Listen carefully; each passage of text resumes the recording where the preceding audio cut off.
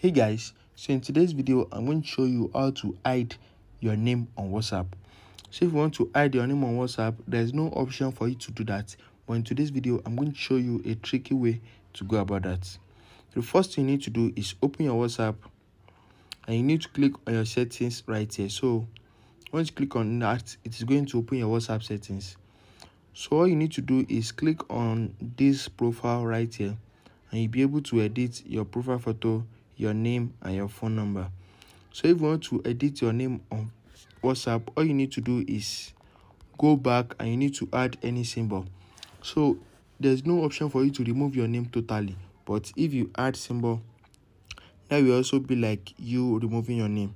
So you can just add any symbol on your iPhone and you are good to go. So I'm just going to add dot and I'm going to click on done.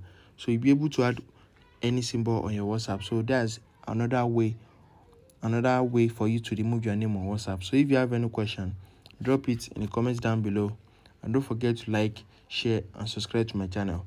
Thanks for watching, guys.